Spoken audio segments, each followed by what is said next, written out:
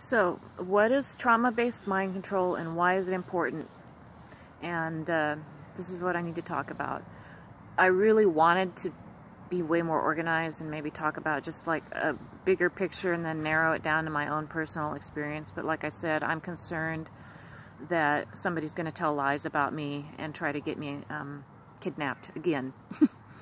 And I was kidnapped in January 2014 with the help of sheriffs and firefighters and a whole array of people, and it was bad. You know, it was a serious thing. They kind of made it out like it was supposed to be funny, but it was a serious thing, and it wasn't warranted. It wasn't based in any kind of factual, you know, reasoning.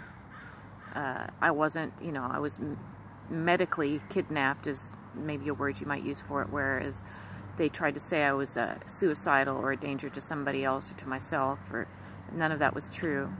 What was happening was they were trying to stop me from, again, advocating for my rights. So I'm advocating for my rights, but I need to actually be aware that there are going to be people out there that tell lies about me. And one of those people, one of the most important people that tells lies about me is my mother. Why does she do it? I don't know. I know that she's very good at it. I've tried to figure these things out. You know, I've confronted her, and she's just really good at it. And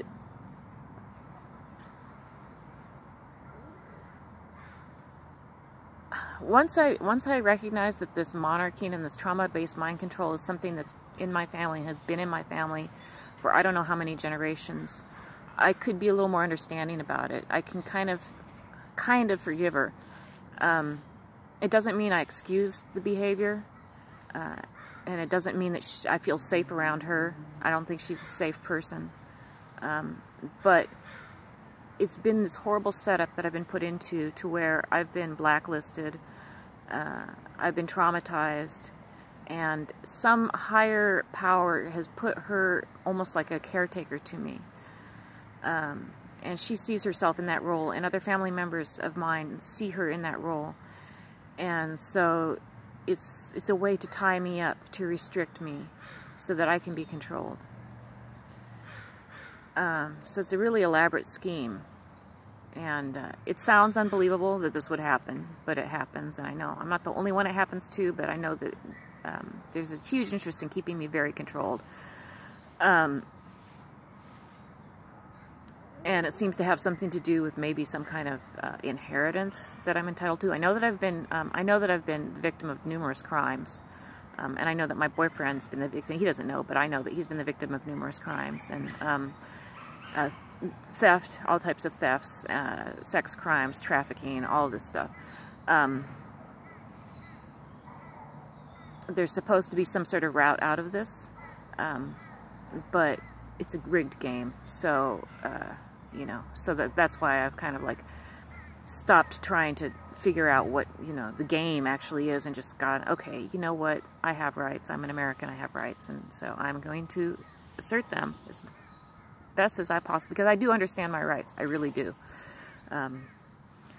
Anyways, if you were targeted since you were born, you're probably a multi-generational victim of this mind control. And so there's a stack of control, where there's a controlled person who's controlled by another person who's controlled by another person who's controlled by, that's what it appears to be. And also it's a generational thing. So this is essentially what they call grooming. You know, they talk about how you groom children so that maybe when they're adults, they're kind of brainwashed already. Well, this is a grooming that goes on over generations. And I know in my family, it's a 7-generation cycle. And I have a feeling that if, you know, there's sort of like supposed to be an escape route in the 7th, this is what I've sort of discerned. I'm not 100% certain this is correct, but this is what I've discerned. In the 7th generation, and I'm the 7th generation, there's supposed to be an escape route. But the game is rigged, so they're trying to kill me before I can get out of this.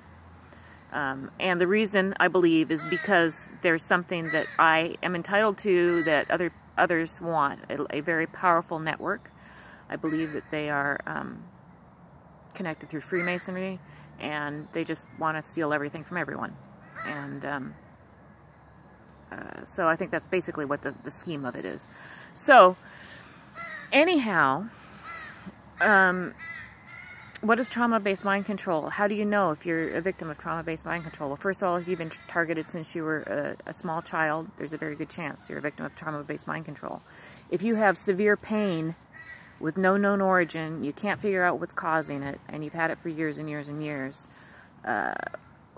you know, you might be a victim of trauma-based mind control. If you've had certain experiences as a child, even if they seemed like they were accidental, for example, burning, being burnt, strange rashes, strange diseases, drowning, near drowning, or if your parents or you had trauma like right at birth, like my mom was a forceps baby to the point where, you know, her head was all bruised up. That's a sign that she was a victim of trauma-based mind control. So all of these things are things that are done to trauma-based mind control victims. If you were molested, if you were, there's just so many things. It's just awful. And I don't know who invented this. I know that, you know, it seems like it's something that the Nazis were into, but I almost feel like it's older than that.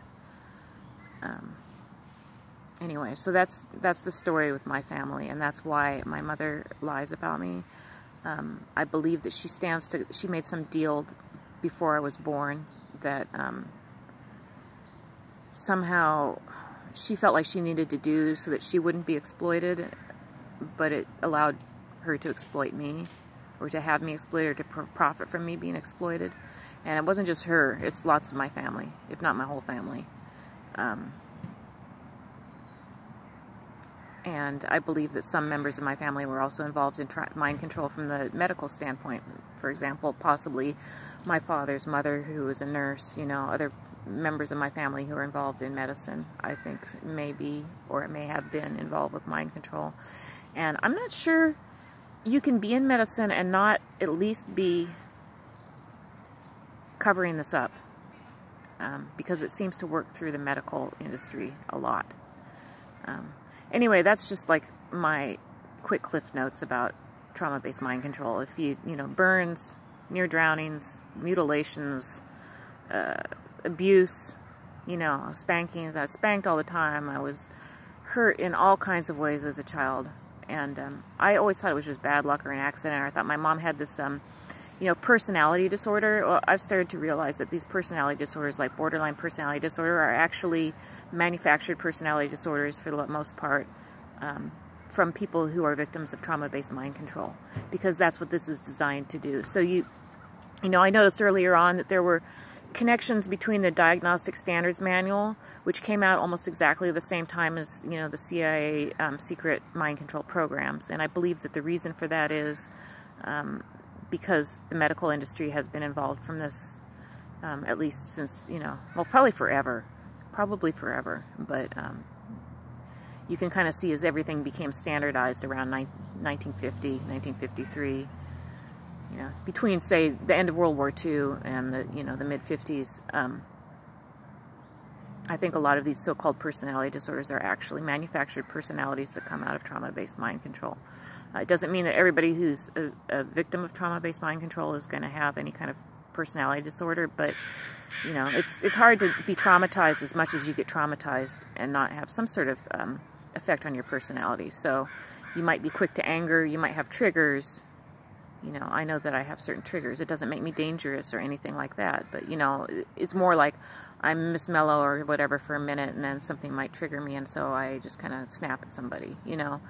And you know, I hope that I don't feel that I'm abusive ever, but I make my opinion known. So, you know, just little things like that. But, you know, I've been subjected to a tremendous amount of